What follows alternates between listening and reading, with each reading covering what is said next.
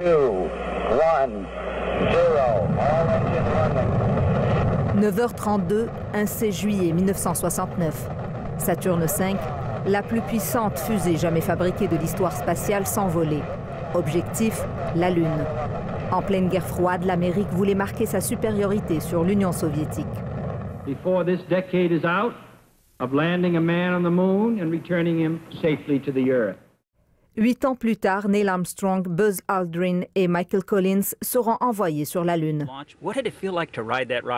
Ce matin, au pied du mythique pas de lancement 39A, Michael Collins, qui pilotait le module de commande en orbite autour de la Lune, se souvient de ces 21h36 passées seul dans les confins de l'espace à attendre le retour de ses collègues.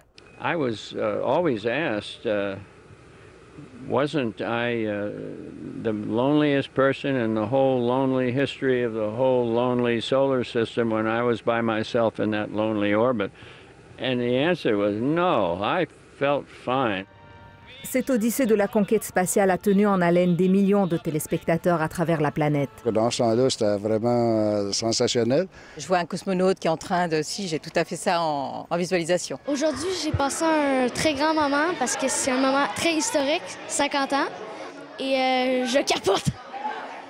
Apollo 11, c'est beaucoup de travail et un budget spatial colossal qui a permis à la science de faire un bond considérable.